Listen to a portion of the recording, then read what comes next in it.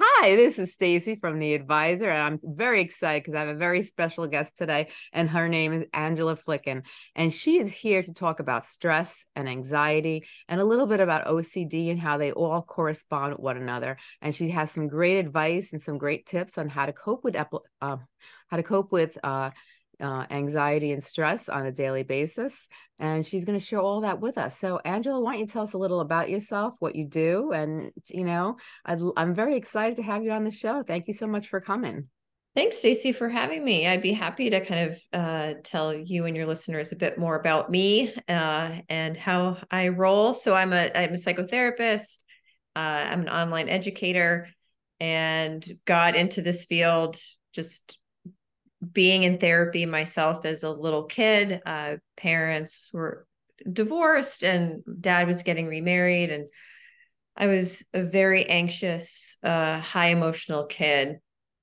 And my therapist at the time was just lovely and held me and all my feelings. And what a place to be, to just put it all in a safe space. Yeah. And, uh, my mom worked a lot, and we weren't wealthy by any means, but just kind of seeing this woman and dressed nicely in this nice house, and she was so warm. I was like, I want to be her. Yeah. So I think that's even at 10, I think being interested in how people think and feel and having that experience myself, I think I was hooked. So I never really deviated from wanting to be a 10, as a 10-year-old, never wanting anything else other than being a therapist. So that I was sold. And through my kind of college and graduate career, I really stuck with psychotherapy and found my calling in anxiety and stress disorders. Yeah. I know what it's like to be anxious. Certainly, most of us know what it's like to be stressed and how to make behavioral changes, Right. knowing that we can't change the things that are on our plate all the time. But Right. if we change how we manage them, what once used to make us anxious or stressed no longer does. And to be able to affect positive changes in people's lives fairly quickly, Right. I just fell in love with. So that's kind of how I got my start. I've worked at McLean Hospital as a senior social worker, and McLean Hospital is one of the top psychiatric hospitals in the country. I've been a therapist at Harvard University for undergrad and graduate students, and then kind of catapulted myself into private practice. And then from there, started writing and doing all sorts of things to think, how do I get as many people as I can to kind of share these skills that are so effective. They're research based. I'm not making anything up on my Right. own, but it's just Yeah. really teaching people strategies on how do you manage two strong emotions, anxiety and stress. You Yeah. cannot get rid of. They're there for a reason, but when you learn how to manage them, it's just a game changer in terms of like how you kind of move through your life with more ease. So that's a wee bit about me. I find, like there's really two things that make a major impact on people's lives. And I find that it's either, the environment you grew up in, whether it be dysfunctional or, whatever the cause may be, something tragic happens within that time frame, can play a role and change that person's behavior the rest of their lives, or just having one traumatic event change your entire life, just putting such an emotional impact and not knowing how to cope with those emotions and then hold them inside, can change a person's behavior and change the way they feel about themselves and the life they lead. So it's so important, I feel, when people feel any type of stress or anxiety in their lives, to actually find out ways on how to cope with those emotions and how to overcome them, because I feel like if you don't go for help, then it just escalates. Yes. Yeah, it can snowball pretty quickly, or you think you've got it and you're fine. You don't want to Yeah. burden anybody. It's not that big of a deal. Other people look like they're handling it, and it just adds up and adds up and adds up. And little do you know, people aren't handling it, and people look just like you look. You probably look like you have it together too. Yeah. And looks can be deceiving, but yes, that this, if you start to feel something and you're not feeling good, being able to pause and think about what might help you course correct or kind of feel more centered before it really gets away from you is the way to go. I feel sometimes either people can be in denial or because they don't want to face the issue, or sometimes they just don't see it as an abnormal behavior. They don't realize that, what they're going through is anxiety or stress related, and they don't go for help because they don't realize that there is a problem. How do you approach that when if a person doesn't realize there is a problem, but their outsiders can see it? Do you interact and say something to that person? Sometimes when people say something, people don't take it very well. Usually people want help when they ask for it. And if you don't hear them ask for it, a lot of times people don't. But on the other hand, a lot of times when people are even suicidal, they go because anxiety could lead to stress, and then stress, and those two could lead to depression, and then depression could lead to suicide. So, and most people who commit suicide, they don't show any signs of all those emotions. So if a person that you see is going through anxiety, do you interact and say something to that person? Well, I think usually people are coming to me, then they're definitely aware that they've got stuff to work on. Sometimes I'll notice something like, oh, do you notice that, you're actually experiencing, or kind of how you're talking to me and sharing is more depressed than anxious, and here's why I'm thinking that. Or Right. somebody might say like, I don't know why I'm having a hard time making friends and I'm not sure why. And so they're kind of aware that something's happening, but they don't really know what the problem is. And through our work together, it's like, oh, I can kind of see what might be happening. Right. Yeah. But if someone's coming to me, they're usually very aware that something's not right. If somebody is sharing something and they have a colleague or a friend that they're worried about, usually it starts with like, hey, I'm concerned, this is what I'm noticing, do you notice this too? Right. So that can help people feel less defensive, Yeah. and giving feedback rather than criticism. Usually the sandwich effect of like, hey, I really love you and you're one of my favorite people, and if I was stuck, I would want you to share your concerns with me. I'm feeling concerned, this is my thought, what do you think? Mm-hmm. So there's that, and that sometimes people, we might think something's a problem and somebody else doesn't feel that way, right? Right.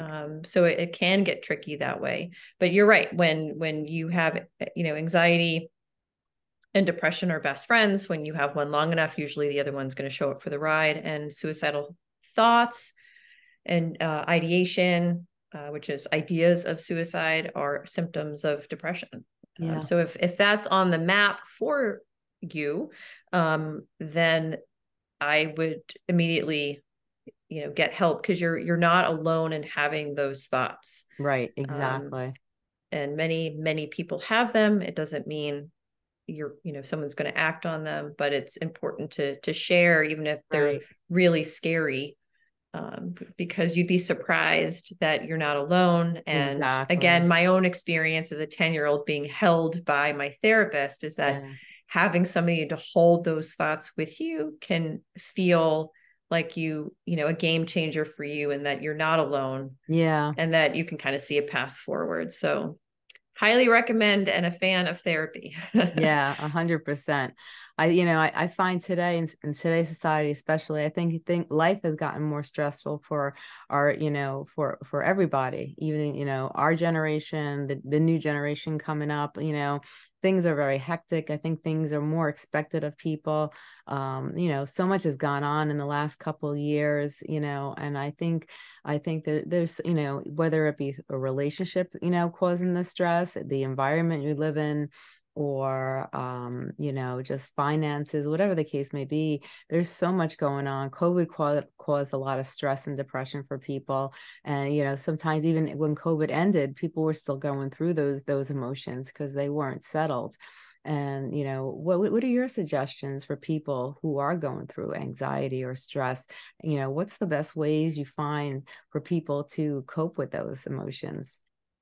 The good news is there's many different strategies out there, and we all get to have our own individualized toolbox. So part of the reason why I like what I do is that I get to be creative. So what works for me might not work for somebody else, but we get to come up with different strategies. So I kind of give people a lot to work on. They go out and they try stuff on, so to speak, and Right. they come back and they tell me what worked and what didn't. And whatever worked, we kind of add to, and whatever doesn't, we tweak and try to make better. So a lot of the skills I have learned have been tweaked by people I've worked with.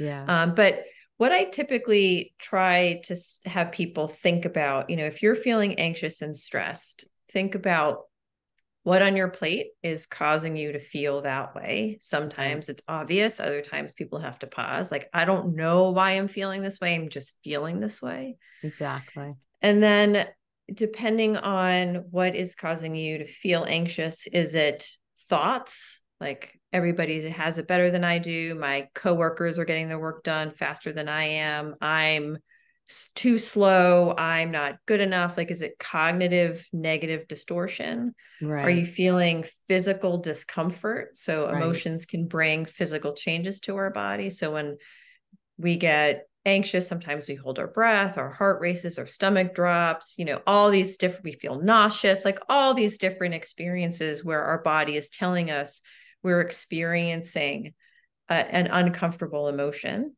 Right. And so based on those two things, I'll either have people do a shortcut. Like, if you're having negative thoughts and you would really like them to stop, and Hmm. at some level they're distorted, which means they're not true. I try to just tell people, what would you tell your best friend if they were in the same situation? Would you Right. say, yes, you're too slow and you're going to get fired, and everybody's better than you? You probably wouldn't tell a stranger on the street that. So what would Right. you say to your best friend? And then try to buy into that for yourself. So it's like, everybody's going at their own pace. I actually got 3 emails this week from clients or coworkers or boss saying, hey, I'm doing a good job. So there's evidence that I'm not that bad. So Yeah. you start to kind of collect some evidence as to why maybe your negative thoughts aren't true. And that usually I tell people, think about what you would tell your best friend, and then whatever you Right. would tell them, say to yourself. So it's like a cognitive therapy shortcut. Yeah. And then some tangible strategies to regulate if you're feeling physically uncomfortable, specifically with anxiety, is temperature change. Right. So if you're feeling anxious, think about going cold. Run Hmm. cold water on your wrists, take off your shoes if you work from home and work on your bathroom tiles. Right. Uh, Wash your face with cold water. What I have recently discovered that's really soothing, if there's ice face rollers that are really popular. Yes, I've seen those. People are using them for, like, I don't know, like depuffy face, your Yes, face, yes, or like yes. wrinkles. But I love it for just grounding when I'm feeling anxious or stressed. And it's Yeah. so soothing. It's not super, cold, but it's just enough where when you do that, you go cold, it calms down your body. Yeah. Your breathing starts to calm down. You start to feel more grounded back in the moment. And it Right. gives your brain a break from whatever the anxious stress is, so Right. that by the time you put down the cold, you've had the cognitive reset that said, okay, now what I want to do about this, right? Right. What is my path forward, rather than running around and panicking? So if you're stressed or anxious and you aren't sure what to do, get something cold, few minutes, put the ice back in the freezer or the cold water, turn it off, and notice how you feel. And that just gives you enough so that you can start to think a bit more clearly. So those are two of my kind of go-to strategies that, your listeners can try today, and Yeah. see if they find that helpful. But those can work really well. I like that a lot. Now, you said that you focus also on OCD. How does a person know if they have an obsessive compulsive disorder? So you would to know for sure, you want to see somebody that specializes in OCD. That could be a psychiatrist, so a doctor who prescribes psychiatric medicine. It could be someone like me, a social worker who specializes in it, a psychologist. Sometimes pediatricians or primary care doctors know enough where they can say, okay, I think you're hitting criteria for obsessive compulsive disorder. Mm-hmm. Basically, OCD is, you think about anxiety on a continuum. Just think of a line, right? We're all on this line, right? Most Right. of us, I don't know, 8 billion people, but most of us have anxiety in our life. We actually want to be anxious. It saves our life, right? It's all emotions are there for a reason. So Yeah. it just becomes an issue when that emotion runs amok, right? And Yeah. OCD is the higher octane anxiety. So it Okay. is a constant fear of something. And no one likes to be afraid. Again, Yeah. most, and when we have a fear, our brain and body will say, I don't want to be here. So I'm going to go do some things to try to calm down. Mm-hmm. And we calm down, and then it doesn't do anything. It doesn't take away the fear. So we Right. just get stuck in this loop of what we call ritualizing or compulsions to try to manage a fear that Mm-hmm. isn't necessarily something to be afraid of, right? Right. Okay. So what helps treat OCD are behavioral therapies. So these are strategies to help you think and feel differently, right? So Mm-hmm. you're seeing a fear that is something that you don't necessarily need to be afraid of. Seeing someone like me, where I can say, here are some strategies to help you kind of think through and feel less afraid of this and think about this more clearly. So that's cognitive behavioral therapy. So Right. changing the way you think about the same situation. Right. And then there's exposure and response prevention, ERP, which is facing the fear, Yes. but in a way that's well thought out. And you're working with a coach. None of this is just, again, throwing stuff at a wall and seeing what sticks. It's all very well thought out. It's all research based. But for OCD, that is a higher octane anxiety disorder. And Okay. the good news is, across the continuum, wherever you are on this line of anxiety, there are things out there that can really help you feel better. Is there anything naturally someone can do to help themselves instead of resorting to medication at first? Yeah, everyone's different. So, and every brain is different. Right. Exactly. It really depends on what someone wants to do, how severe their anxiety is. Okay. So sometimes medication can be really helpful. It's almost like Mhm. I always think about pressure in a tire, right? Yeah. Yeah. So you're really anxious and you come to me, and I can tell you skills upside down, left and right, Yeah. and it's still not touching you because you're Resignating. so high, right? And Yeah. I know what it's like to be so high. I know skills, but when I'm that high, it's really hard To to get down there. come down. So Yeah. sometimes if you're living at that state of just constant high for weeks to months, Yeah. sometimes medication can be really helpful. It lets the air out of the tires so that Right. all the skills I can teach you actually start to stick. And Yes. then you taper off the meds and you've got your skills, right? You can't Right. unlearn what you already know. So once you have the skills, you always have them. Yes. So sometimes I find that helpful, but if people want to give skills a try first, that's great. It's Yeah. really everybody's, different desire and wishes. So there are many different directions you can take, but skills can definitely be helpful and a good place to start if you're not necessarily wanting to jump right into medication, which is absolutely fine. Right. Exactly. That's a great answer. Everybody's brain is differently. Everybody thinks differently, and you really, every individual needs their own personalized care because nobody is the same, you know. Yes. Yeah. And I think that's why it makes it so complicated compared to like our cholesterol levels, right? So Yeah. like if you and I were both on Lipitor, it would do the same thing, right? Yeah. And Exactly. same result, but we have two very different brain chemistries. So Prozac, which is a standard antidepressant, might help Mhm. me, but give you side effects or not do anything for you. So it's this very interesting thing where we literally all brains are different and preferences are different. Yeah. And so it really is trying to kind of think through what you feel is wherever you're at and what would be most helpful for you. But the good news is there's so many different options Yeah. that you're not stuck. Right. Exactly. Exactly.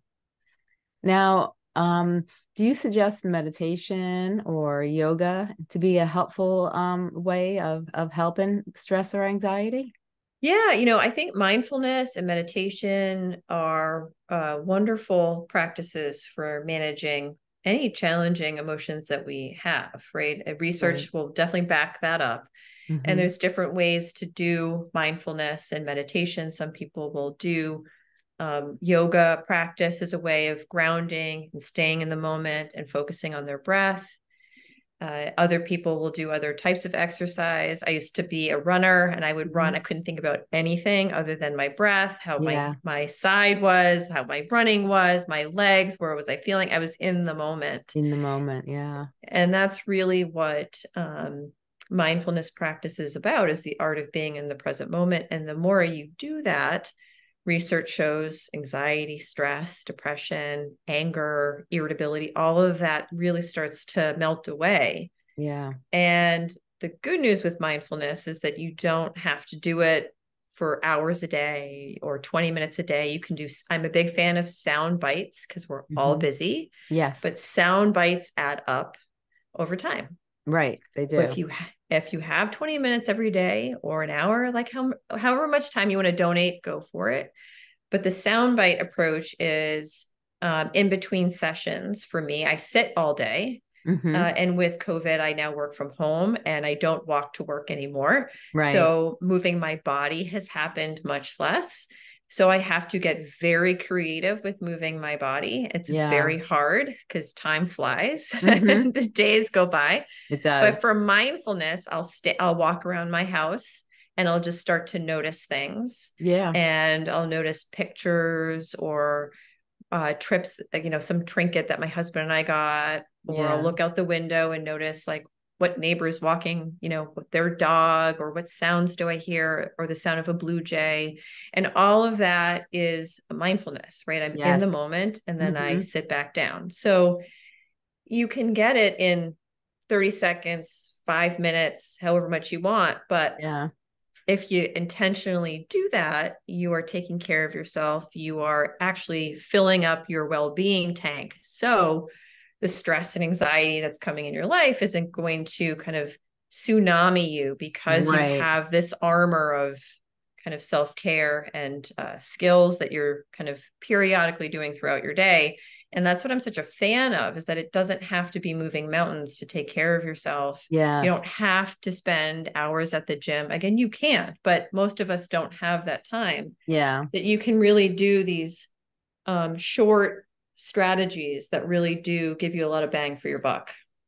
I like that idea a lot because especially in our society today, we were mentioning very briefly earlier that people are always, it's a rush society, especially if you live in certain parts of the United States, like, New York, New Jersey, California, everybody's a go, go, go, go, go, go, go, so it's, sometimes you don't, it's not the healthiest thing, but sometimes people are just so busy doing whatever they're doing that they don't make enough of time or give themselves a little self-love. So those sign bites are wonderful because you could just take a few moments for yourself, like you said, to walk around the house, maybe notice a few things.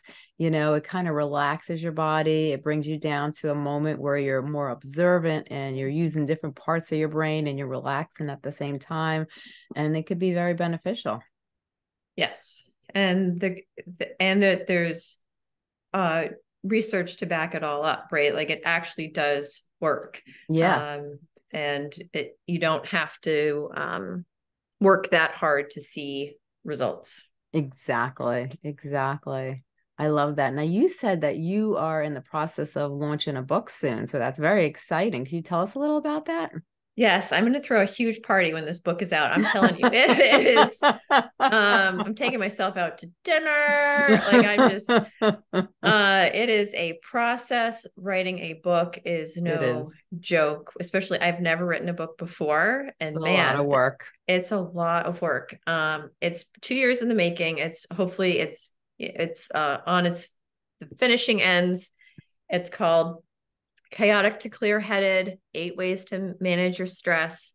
And I really wanted to share with people all the skills and strategies I teach in my practice, but also just how do you master your stress, knowing that you can't ever get rid of it. Right. It's, it's going to show up, but you can really start to become an expert in how you take care of yourself. And Exactly. again, because I like sound bites, it doesn't have to be, moving massive boulders and mountains to kind of get there. Yeah. So the book is coming out. I'm very excited for that.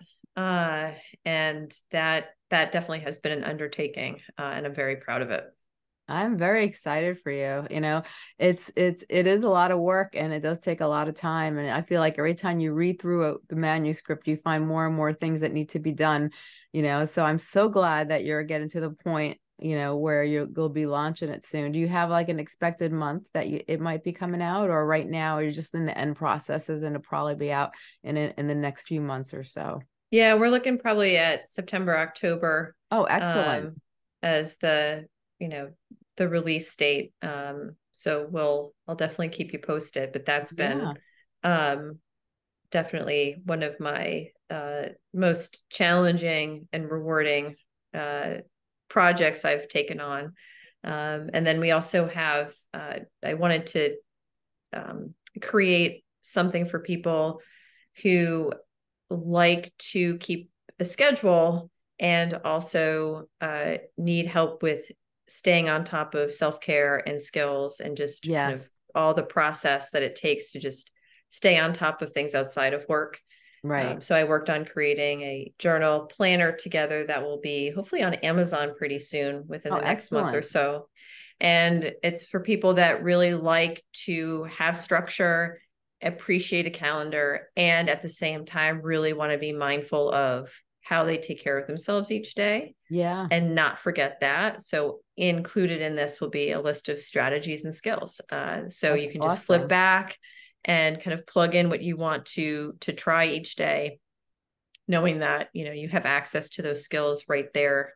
So that's also something that I'm really excited about. Oh, that's wonderful. I'm very excited. I can't wait. You'll probably have that on your website, I assume. So, Yes, that will be on my website soon. okay. Yes. Now tell everybody your website just so they know.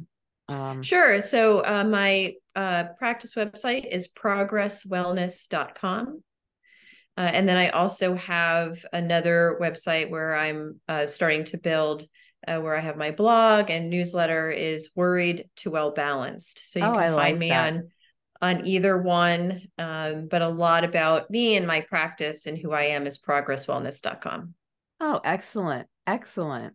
Now, is there any other tips or any other advice you'd like to give our audience before you go? Anything that you feel that might be beneficial for people who are going through stress and they've gotten all these great tips because you just provided a whole bundle. But is there any other thing you like to say before you go? I think one of my kind of go-to strategies is trying to think about a conveyor belt. Hmm. And every day, if you're stressed out, you're anxious, you've got a lot on your plate, think about a conveyor belt. So there you are at the grocery store, right? You Right. have laid out all of the things on your conveyor belt. Every day, you get to order and prioritize what's on this conveyor belt. Yes. And that each day you can pick up whatever you want for however long you want. So Right. for me, on my plate or my conveyor belt is writing my book. It's my private practice. It's being a mom. It's being a wife. It's Yeah. being a friend, a daughter, and an individual woman. Yes. Right? So That's a lot on like your conveyor belt. all this stuff, right? So I order that based on my priority, and each day everything gets touched, but I determine how long I pick it up. So I sometimes like my that. book gets an hour, sometimes it gets 5 minutes, sometimes it's on the back of the line and I don't touch it that day. But Right. when there's a lot going on, you having control over how you prioritize and knowing that if you just touch something every day or for Hmm. 5 minutes a day or 3 times a week, that time adds up. And that over time, Yes. for me, ta-da, I've got a book. So Right. it doesn't have to be overnight, but I like the idea of trying to visualize a conveyor belt, and you determine the order and you determine how often and for how long you pick up each item. And just like the sound bites of strategies, Yes. sound bites of time add up, and over time, you have produced work, self-care, priorities, and you'd be surprised that Yeah. your work doesn't suffer, nothing falls to the wayside, and you're actually happier and less stressed because, again, you're not procrastinating, Right. and you're really focused on one thing at a time. So that's another strategy that I like. And I like sometimes that. people kind of find that visual helpful. Also, do you have any suggestions before we go about when it comes to prioritizing and time management? Is there anything that you tell your patients about writing things down, or maybe some type of organizational or some type of outline or something, pictures, circles that might help them, because each day is a new day, like you just mentioned. And sometimes we can give more to one thing, but, how do we, prioritize and know in our head what's the most important thing, what do I need to focus on, and actually trying to create something very simple so we could try to follow it the best we can, and so we don't get distracted and deluded, because it's so easy to get distracted. 1 minute you're doing something you're supposed to, and then the next minute something distracts you and you're on a different pathway, and before you know it, you look at the clock and it's 4 o'clock. I'm like, oh my God, I did nothing today.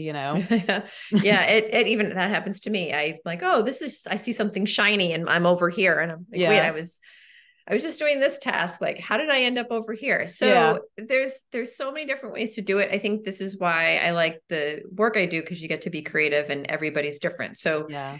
a lot of it is just it's trial and error and starting with one thing, one Right. strategy, and seeing if it works. And if it doesn't, thinking about why it doesn't and trying to tweak it. But you Okay. could start with write down everything on your to-do list, pick the top 3 for the day Great and idea. cross it out, or start with 2 and then go to the list and start 2 more, right? Or Right. you could mix it in with like, hey, laundry doesn't take too long, just throw it in and get it started. Right. Then I'm going to go and while that's doing that, then I'll focus on, for me, it's just like, okay, well, I'll do my book. And as soon as laundry's over, I'm done with that. I'm going to go for a walk. Right. So Right. those 3 things, and just focusing on that. That's why I like a calendar and the structure of it, Yes. and that nothing, I mean, many things aren't set in stone. So if you have your to-do list and you realize, oh, I didn't do anything on it, it's just like, that's Right. okay. Tomorrow's another day. There's, Exactly. it Don't falls beat into yourself another over the day. head. Right. Just write things in pencil so you can always erase and Yeah. just bump it. Like I have my online calendar and I have all my patients booked for that day. But then I also have the self-care involved in it scheduled into, otherwise I would forget it. But I also have like bills I have to pay, who I need to get back to. But if Yes. I don't get to it, I just delete and cut and paste and move it to the next day. It's just like I'm Yes. still seeing it. I still know I have to do it, but it's okay if I don't get it done unless there's like a massive deadline, then I will. Yeah. But it's finding your way where you can be easy about it. Don't beat Right. yourself up over it. But if you're a visual person, I usually start with what are the 2 or 3 things you want to do. Start there and just move your way forward. And it's okay if you have to erase and redo tomorrow. That's what it's there Exactly. for. I like So, that. progress, not perfection, is how to do it. That sounds great. I like that. Progress, but not perfection. Because I, Mhm. I always, I hate that the word perfection or perfect even exists, because there is no such thing. That is right. It's just it's a make believe word in a sense, that we created as humans, but nothing is perfect. But people try to be perfect, but they have Mhm. to realize there is no such thing as perfect. We just try our best, and like you said, you can everything, nothing is perfect, so we can erase, we could tweak and try to make it better in the future, but don't ever try for perfection, because it's not a non-existent term that was developed but should never have been developed. Yeah, we all define it differently, so it gets really tricky. Yes, we do. Right. Yes, that's very true. Very true. So tell everybody one more time before you go what your website is, so they both websites, so they keep it in their head. Sure. So my websites are progresswellness.com, and on there you can learn about me, my practice, all the strategies I talked about today, and kind of behavioral therapies are on there. And then Worried to Well Balanced is another website where I'm hosting all my newsletters and blog posts about all the topics of the day. And if you're, interested, you can sign up for my newsletter, and every month learn about new topics and different strategies to help you feel better. That sounds awesome. Well, thank you so much, Angela, for being on the show. You provided a great amount of information, and the tips were outstanding. So thank you so much for being on the show. And I can't wait to read your new book. Thank you, Stacey. Yes, that will be a party indeed. I will let you know when that's done. Yes. I appreciate it. I had a lot of fun. Thank you. Oh, you're very welcome. Thank you for being on the show.